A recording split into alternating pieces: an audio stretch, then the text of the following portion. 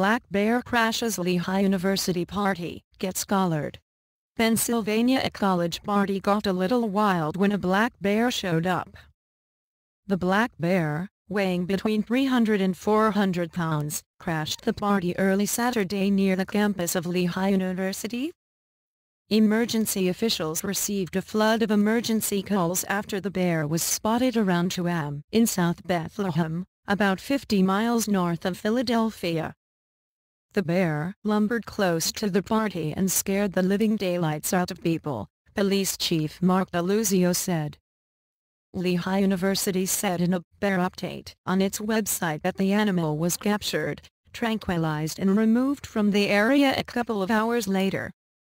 DiLuzio said the same bear was seen Friday near an arena in the university's athletic facilities, but it ran away into a swampy area.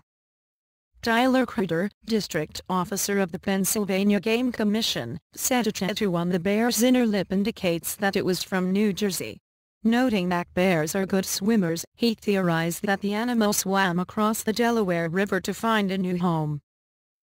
The bear wasn't any threat to anybody, he said.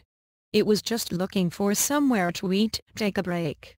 Encroaching development often prompts bears to leave their ranges, and it's not unusual for them to stray into populated areas on their way to a new home, Krieder said. The bear remains in the custody of the Game Commission and is doing fine, Krieder said. Pennsylvania and New Jersey authorities will discuss on which side of the river the animal will be released, he said.